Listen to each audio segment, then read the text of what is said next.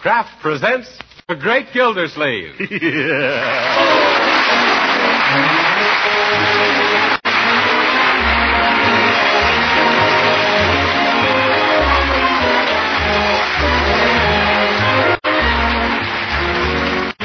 week at this time, Kraft presents from Hollywood, California, Harold Peary as The Great Gildersleeve, written by Leonard L. Levinson.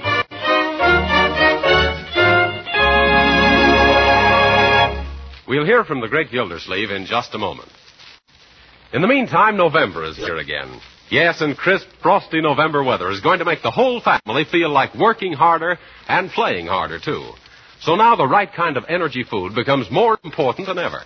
Yes, right now it's very important that your family gets plenty of wholesome, nourishing food. Food that provides energy and vitamins, that gives you and the children the kind of nourishment everyone needs. Now, Parquet margarine, made by Kraft, is just such a food. Yes, Parquet margarine is a wholesome, highly nutritious food made from selected American farm products. Parquet is one of the best sources of food energy you can serve. What's more, Parquet margarine is a reliable source of vitamin A. Every pound contains 9,000 units of this important vitamin. Now, all this wouldn't do much good if your family didn't like Parquet margarine. Well, we're sure they will. Yes, they're bound to like Parquet's delicious flavor, whether you serve it at the table or use it for baking and pan frying. So order delicious, economical Parquet margarine tomorrow. Just ask for Parquet. P-A-R-K-A-Y.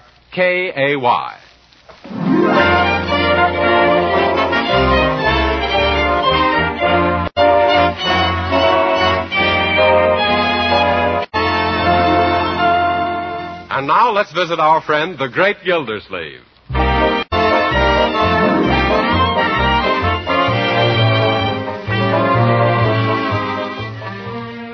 Leroy? Yes, Uncle Mort? Come in here a minute, will you? I want to... Say, how did you get that scratch on your nose? And by George, your shirt's all torn, too. What's happened to you? Oh, I had a slight argument with a friend of mine. A slight argument with a friend, eh? I'd hate to see you after a big fight with a stranger. Where did you two argue? Inside a cement mixer? Nope. All the way from our backyard to Georgie Beasley's front steps. Oh. It was a sort of a running argument. Yes. Now, Leroy, I disapprove of you holding knuckle debates with your little chums. But gee, Uncle Mort, you should have heard what Georgie said. No matter what he said, it wasn't the friendly thing to do. Well, if you'd have heard, you'd understand why I had to bop him on the smeller. You bop him on the smeller? Leroy, where do you pick up that kind of language? From you. Remember Wednesday when you almost ran into that truck? That truck almost ran into me, young man. And besides, I don't recall using those words. It was just after the truck driver told you to go. Leroy, never mind. Let's get back to you. Young man, you must realize that you can't keep friendships by indulging in pugilistic altercations. What's that? Poking people in the puss. Yeah. Well, who wants to be friends with old Georgie Beasley anyhow? Now, Leroy, friends are more precious than gold or diamonds. What would a man have if he didn't have any friends? Gold or diamonds? That's right. No! Leroy, I want you to go over to Georgie Beasley's house and apologize. Well, not right now. His big brother is home. Oh. Besides, I'm not going to shake hands with him after what he said about you. Come. Remember, sticks and stones may break... About me? What did he say? Well, I don't like to repeat it. But I want to know. No, Uncle Mort, you'd only get angry. Yeah. And besides, your head isn't any fatter than anybody else's. Oh! So he called me a fathead, did he? Yeah, how'd you find out? Wait till I tell his mother about this. Oh, you won't have to do that, Uncle Mort. He was just repeating what she said. Oh, let's drop the subject, Leroy. Only remember one thing. Friends are wonderful things to have. Because when you're over your head in debt, a friend won't let you down. And when you're up to your ears in trouble, a friend won't let you down. And when you find out you're on a limb... A friend won't let you down then either. Yes. Say, that reminds me. I've been meaning to look up an old friend from back home ever since I came to Summerfield. Does he live here? Yes, a fellow named Charlie Dapple. I'll get in touch with him right now. Hand me the phone book, will you, please? Sure. Thanks. Great chap, Charlie. I remember when I was first struggling to get into the girdle business. It was Charlie who helped me. To get into girdles? No, young man. Yes. He owned Dapple's department store at the time. He snapped up the first 10 dozen I made. Yes, he had a stretcher point to do it, too. Did that help you? Yes, sir. It pulled me out of a mighty tight squeeze. Let me see. Daniels, Danner, Dante. Here we are. Dapple, Charles. 147 Olive Street. Pimento, 4733. That'll be good to see good old Charlie Dapple again after all these years. Yeah. Hello? Hello? Could I speak to Charlie Dapple, please? Well, he isn't home now. This is Mrs. Dapple. Mrs. Dapple? Well, don't tell me that good old Charlie's married after all these years. Congratulations, Mrs. Dapple. You're a mighty lucky woman. Thank you. That's what Charlie keeps saying. Who is this? What was that? Who is this? Well, when did the big event take place? 3 years ago, Labor Day. Who is this? Well, good old Charlie married on Labor Day. Say, I'll bet you're a redhead. No, I'm a brunette. What made you think I was a redhead? Well, you know how Charlie always went. No, I guess you don't. Maybe not, but I will. Who is this? Oh, it's an old friend from back home, Throckmorton P. Gildersleeve. Doesn't that name mean anything to you? No. Oh, but surely he's told you about the times we used to have together. Didn't he ever talk about Atlantic City? No. What about Atlantic City? Well, it's in New Jersey. Well, he'll be home any minute, and I'll ask him all about it. Oh, no. Let's make it a surprise. Make what a surprise? Well, I'm going to drop over for a visit. Oh, but really, Mr. Now, come, Mrs. Dapple. I haven't seen your husband for 5 years. Let's see, you live at 147 Olive, eh? Yes, it's an apartment house. The Venus de Milo Arms. Well, I think I can find it. I'll drop in half an hour. Oh, but I don't know if you should come today, Mr. Silvercoat. Gildersleeve's the name. Yeah. Now, don't fix anything special for me. Just think of me as one of the family. Goodbye. This is going to be fun surprising Charlie. He loves surprises. I'll never forget the night he sneaked a lot of his wax dummies into my office to scare me the next morning. And did it? It would have if our night watchman hadn't shot 6 of them. He claimed they pulled a knife on him. Mr. Dapple sounds like a keen guy. He is, Leroy. Good old Charlie. Come along and meet him. Oh, but I wanted to go to a movie. You can go afterwards. Come on.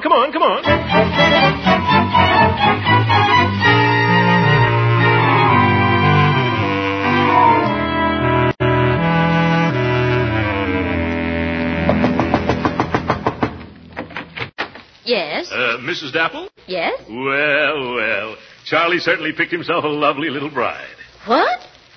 Oh, you must be the man who phoned, Mr. Silversleeve. Gildersleeve.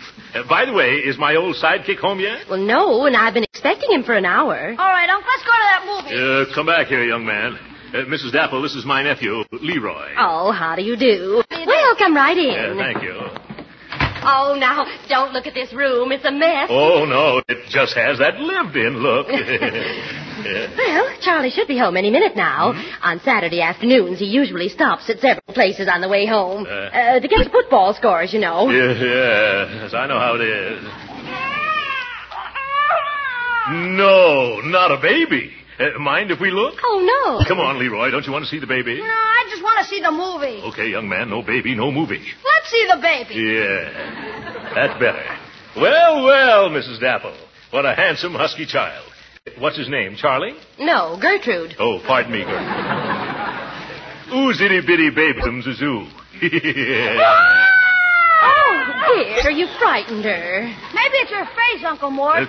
Nonsense, Leroy. Babies just love my face. Now, Mother's little angel cake. Shush. Yeah, shush. I know it'll quiet her, Mrs. Dapple. It's one trick that always works. I got it right here in my pocket. Gee, Unc, are you carrying around a bottle of milk? No.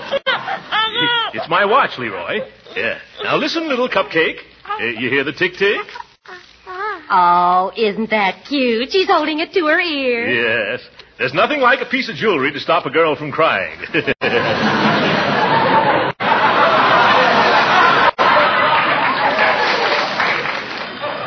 Oh, dear me, the phone again. The phone? Now, let go of the gentleman's watch, darling, so I can put you down. No, now, Mother's lamb, let go. Oh, dear, she won't let go. Well, you'll just have to hold it, Mr. Gildersleeve, while I take that call. But it's been years since I held a baby that young. Oh, now. Don't you be afraid. Huh? Once you've learned, you never forget. It's like swimming. Swimming, I'll bet it is. Oh. Here, hold Gertrude, Mr. Gildersleeve. Well, all right. Take it easy, Gertrude. Well, jiggly, isn't she? Whoa, now. I'll be back in just a minute. You better come back now. She's getting restless. Now, Now, see here, Gertrude. Oh, I was just kidding. Relax. Kitchy, kitchy, coo. Kitchy, kitchy, coo.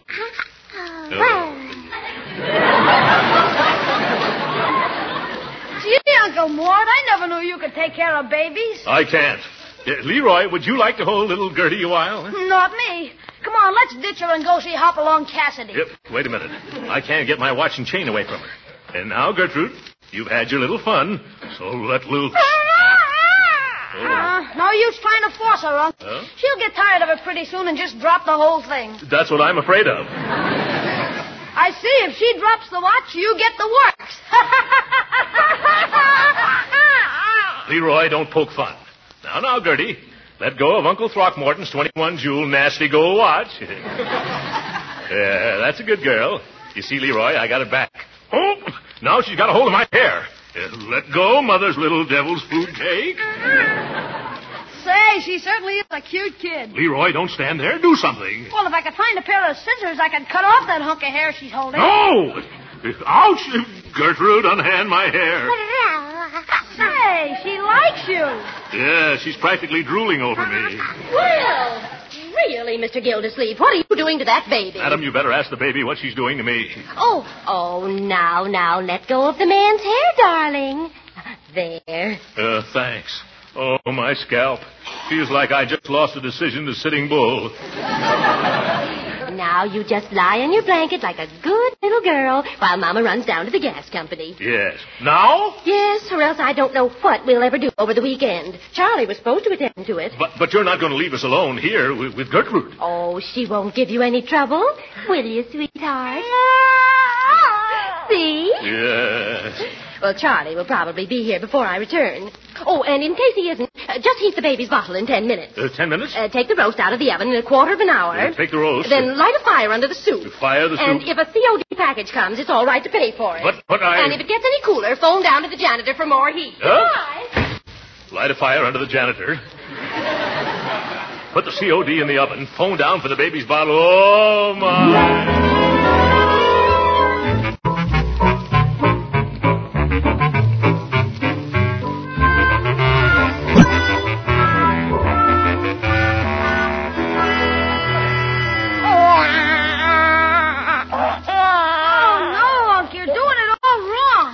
Supposed to fold it the other way. Leroy, I know which way it folds. After all, I used to be a baby myself. Yeah, now don't get fidgety, Gertie. Remember, Rome wasn't built in a day. Careful with that safety pin, Uncle Mort. Oh, my. Why don't these things come with zippers? Yes, Mother's little leg of lamb. You better hurry up, Uncle Mort. Gertrude's getting restless. And cold, too. Well, it's her own fault. She keeps kicking it off. Well, if you can't pin it, why don't you just leave it off altogether? No, Leroy. We've got to pin Gertrude down some way with this blanket. There we are. I wonder what makes her do that. Maybe she's just bored with everything. When she isn't yelling, she's yawning. Well, that's because she should be sleeping, Leroy. Possibly if I told her some little anecdote, that might put her to sleep. It always works at the Rotary Club. Why don't you just try singing her to sleep? That's a fine idea. Friends have told me my voice reminds them of a meadowlark singing bass. Okay, Unc, make for the lullabies. All right. What would you think of Asleep in the Deep? You know. Many brave hearts are asleep in the deep. Too deep. How about Rockabye Baby? That's it. Go ahead, Uncle Mort. All right, let me see. I think it goes, Rockabye Baby in the treetop. Yes. When the wind blows, the cradle will rock. I can't remember how the rest goes. Down will come baby, cradle and all. Yeah, that's it. Rockabye Gertrude on the treetop. She's going to sleep, so you better not stop. When the bough breaks, the cradle goes lower. You're doing swell, Unc. Sing it once more. Rock-a-bye, baby, let's go, Leroy. She's closing her eyes, so let's tiptoe into the other room, my boy. Let's wait here till both eyes she shuts. Look out for that pen! Oh, nuts.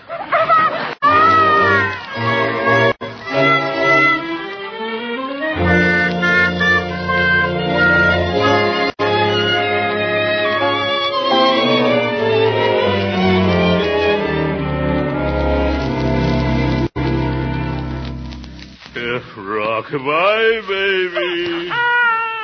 Oh, what's the use? I have been singing till my tonsils are loose. You better give up, Unc. Whatever it is that kid wants, it ain't a meadowlark that sings bass. Yeah, I'm afraid you're right, Leroy. Gee, if this takes much longer, we won't see those two pictures before dinner. Leroy, if this takes much longer, we won't even see dinner. I better call home and tell your sister we'll be late. Hand me that telephone. The idea, me playing nursemaid to a baby.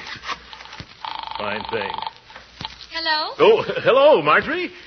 Looks like Leroy and I'll be a little late for dinner tonight, my dear. We stopped in to see an old friend. Who's that? Your old friend? No, it's Gertrude. She's just a baby. Yes. Leroy and I are taking care of her, for Mrs. Dapple. She's out taking care of the gas. Yes, and we're even taking care of the cooking. Oh, you, Uncle Mort, taking care of the cooking? Yes. I was supposed to take the roast out of the oven and put the soup on the fire. But I had to put the soup in the oven because the roast was on fire. Oh, poor Uncle Mort. Yeah. Have you been having much trouble with the baby? Well, I've been singing Rock-a-bye Baby to her, but something tells me she'd prefer there'll be some changes made. I think I'd better come over and help you. That's a marvelous idea. And bring Bertie, Marjorie. Maybe she can patch up the dinner I've ruined. All right. Oh, I think I know what's wrong with that baby. It's probably hungry. Hungry? Say, I never thought of that. Let me have a look. Oh, my goodness, that's what it must be. Marjorie, hurry over quickly. What's wrong? Gertrude's so hungry she's trying to swallow her foot.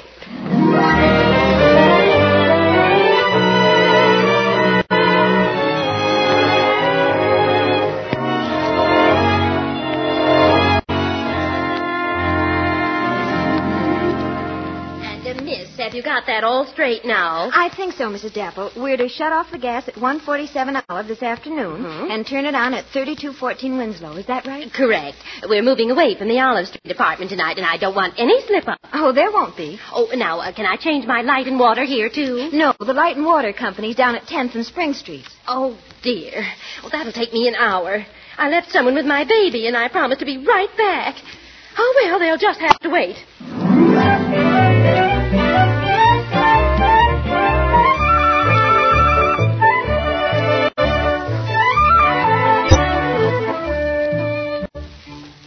Really, Marjorie, the way you've handled that baby is a revelation to me. Yeah, you're certainly tidy with a diety. Yeah. Where did you ever learn all that, my dear? Oh, I took child psychology in school. Yes, but Gertrude didn't. How did you ever two get together? Oh, it was easy. In dealing with hysteria and psychoneurosis in the field of speculative philosophy relating to the young, the prime factor was a thorough understanding of the mental and nervous processes of the infant mind. Simple, isn't it? Either it is or I am. Say, Leroy, how's Bertie doing? Oh, Bertie, how's everything? I'm doing as well as I can, considering. Considering what, Bertie? The cupboard. Oh, what's wrong with the cupboards here, Bertie? Well, from the looks of them, these folks seems to have a mighty fine assortment of nothing. Nothing. What do you mean? Make yourself plain. Okay, I'll speak plain, but it's going to sound ugly. These folks have got just about enough food in their kitchen for one meal. Do you mean that Mrs. Dapple's cupboard is empty? Man, that cupboard couldn't be any better than if that lady's name was Hubbard. Oh, this is terrible. I never dreamed for a moment they were destitute. Well, what are we going to do, Uncle Mort? Don't worry, I'll fix things up, Marjorie. Bertie, take this $10 bill down to the nearest store and buy a lot of groceries. Yes, sir. Better make out a list. Yes. Some canned goods. Oh, Uncle Mort. That's terribly sweet of you. And some sugar. Oh, it's nothing, my dear. I get a lump in my throat. Lump sugar. And a sinking feeling in my heart. Baking soda. When I think of what's ahead. A head of cabbage. Yeah. Yes, sir. It brings the tears to my eyes. And onions. I suppose they just gradually got into debt and couldn't... Catch up. That's it, they couldn't catch up. Bertie, are you still here? You better get going. Take Leroy along to help you carry the bundle. Okay, Uncle Mort. Hurry out the back way. I'll bet that's my old pal now. And will I clap hands if here comes Charlie? Now, see here, Dapple. We've exhausted our patience with you. Why do you ignore our letters? Why do you hang up when we telephone? Why don't you be a man and make your payments on that piano like you promised? No, see here, mister. I'm not Dapple. But by George, if I was and you used that tone, I'd cuff you around till you'd crawl back into the woodwork. Oh, yeah? Well, if you're not Dapple, what do you care how I talk to him, you big blimp? Oop! He's my friend, and you can't abuse an absent friend in my presence, especially if he isn't here. Uncle Mort, not so loud. Huh? Oh, that's right. Not so loud, mister. If you want to fight, just step inside. Okay. But this time when I leave, I'm taking that piano with me. Over my dead body. That makes it even more attractive. Oh. One more crack like that, and I'll shove that swollen zither down your noisy throat. Now, you take your hat off and state your business before I forget my manners and bop you on the smeller. Now, take it easy, Tubbsy. Whoop! My name is Baxter of the Summerfield Washing Machine and Piano Company. Now, this fellow Dapple has been buying this piano from us on the installment plan, only he ain't kept up his payments. Well, I happen to know that Mr. Dapple has been up against it pretty badly lately. Couldn't you just kind of forget the payments this month? Forget it? How can I? I've got a memory like an elephant. Yeah, and a hide like one, too. All right, then. How much is the payment? I'll give it to you myself. No, you won't. According to our contract, once a payment is defaulted, the entire remaining balance becomes automatically due. Oh, my goodness. How much does he still owe on it? Now, let's see. I've got it right here. It's $74. $74 more? Why, that mahogany monstrosity over there was never worth that in the first place. Either I get the money or else the piano. Yes, I think you mean it. Well, Charlie Dapple helped me up when I was getting started, so I can't let him down when he's just about finished. I'll write you a check for the $74. Let's see. That'll leave me with a balance of 28 cents.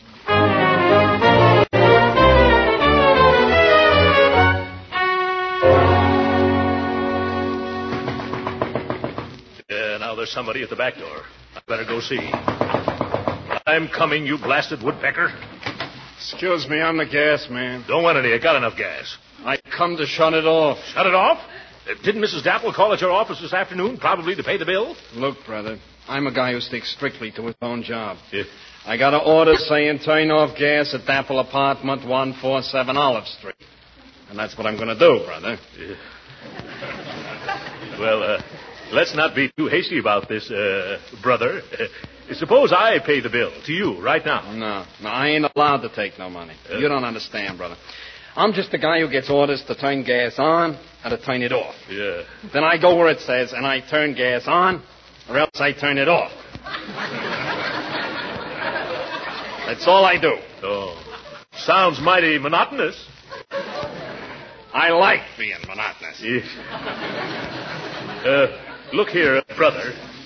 By the way, what's your name? Herman Peebles. Herman Peebles. Look here, Herbie. Peebles live here, too. Simple Peebles. Kindly Peebles. The salt of the earth. Things have been a little tough for him lately. And there's another mouth to feed, too. You mean? Yes, that's what I mean. A tiny baby named Little Gertrude. You think what it would mean to poor little Gertrude if she didn't have any gas. No hot milk. No hot water. No hot air. It's tough. Yes. Winter is approaching, too, Herbie. Need I say more? No. Don't worry, mister. I'm not going to shut off the gas here today.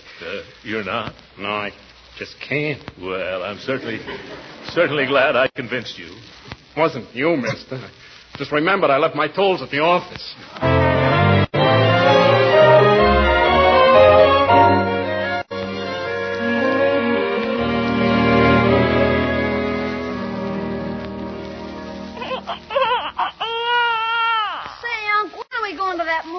Just as soon as a Dapple shows its nose through that door.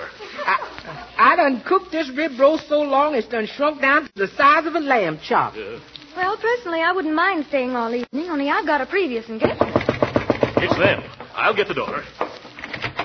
We come for the furniture. To take it away. This is the last straw. Don't let them do this to little Gertrude, Unc. You're right, Leroy. You men can't do this to a poor little helpless baby. We ain't doing nothing to no baby. Take the other end of this sofa, Terry. I got it. Now, get out of the way, mister. By George, you're not going to get away with this. Uncle, put down that vase. I was just trying to help the men out there. Don't do us no favors. We'll help ourselves out. Careful coming out that door, Terry. Okay. Quickly, Roy, lock the door. Now we got to figure out some way to prevent him from stripping the apartment. Mr. Gildersleeve, Huh? a lady just come in the back way and says she's Miss Dapple. Here she comes now. Oh, at last. Oh, thank you ever so much, Mr. Gildersleeve. If... That's all right. Where's Charlie? Well, I can't imagine. Unless he's... Oh, of course. Huh? This was his Saturday to work late at the office. But he'll be here any minute now. That is, if he comes straight home. He better come straight home. There's a couple of men roaming around trying to repossess your furniture. Repossess our furniture? Well, I can't imagine... Oh, why, you must mean the moving men. Yeah, they're moving men. They're trying to move everything you got right out of here. Well, of course. We're moving over to Winslow Avenue today. Oh, my goodness. How can Charlie do this to me? And what about the piano? The collector tried to take it away, but I stopped him. Well, you should have let him have it. Huh? We just played it to break our lease here. If your lease in my pocketbook, madam. Well, we better hurry up and get ready to leave. Oh, did the men come to turn off the gas? Yeah, and you should have seen Unc turn on the tears. Oh, yeah. Oh, there's my husband now. Yeah? There's something about the way he knocks that I can always recognize. Oh, at last. Hey, Mrs. Dapple, I've been waiting for this moment all afternoon. Do you mind if I hide in the dining room and then when good old Charlie comes in, I'll jump out and yell surprise? Please, that's all I have left. Well, that'll be cute. All right, go right ahead. Leroy, Marjorie, Bertie, I want you to get in on this. Okay. Come on, let's hide. Hello, Charlie, darling. Oh, yeah, sweetheart. What's the idea of keeping the door locked? Well, I don't know. In fact, I don't know half of what's been going on around here. Oh, but come into the living room, dear. There's a little surprise for you. Surprise? What do you mean? Where's the surprise? Oh, boy, surprise, Charlie, surprise. Yeah, where's Charlie? I'm Charlie. Who in thunder are you? Oh, my goodness. Gee, Unc, what's the matter? It's that man. I never saw him before. He's the wrong Charlie Dapple.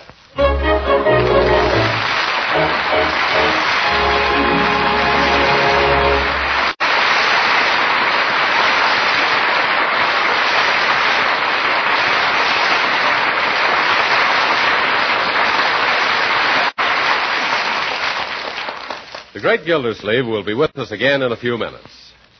But first, I wonder why I always talk to the ladies in our audience, because after all, some of us men aren't such bad cooks.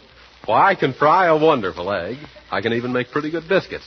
So really, we men should know about delicious parquet margarine, too. So this is for men only. Next time you men feel like whipping up a batch of biscuits, use parquet margarine, made by Kraft. You see, parquet margarine is a real flavor shortening. It adds flavor to all baked foods. So no wonder the wife's cookies and cakes taste better when made with parquet.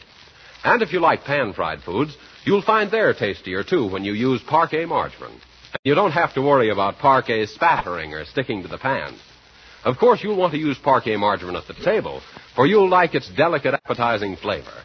Now, maybe you men aren't as interested in nutrition as the women are, but you should know that parquet margarine is a nourishing energy food that contains vitamin A. So, men, if you can't find parquet margarine at home, buy a pound or two tomorrow. You'll be pleased to learn that it's mighty economical, too. Just ask the dealer for parquet. P-A-R-K-A-Y.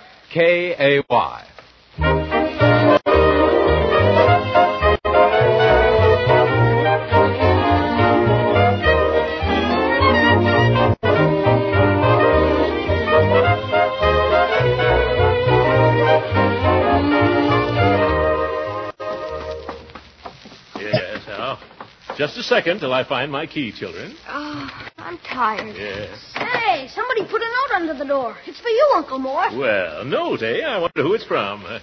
Dear pal Throcky, George Fitty just told me you were in town, so I dropped over to see you. Sorry I missed you. Your old pal and sidekick, Charlie Dapple. Good night.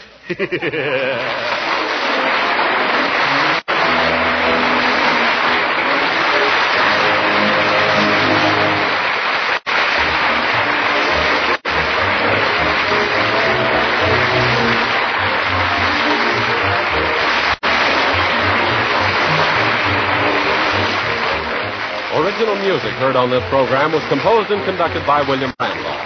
This is Jim Bannon speaking for the Kraft Cheese Company and inviting you to be with us again next week at this same time for the further adventures of the Great Gildersleeve. This is the National Broadcasting Company.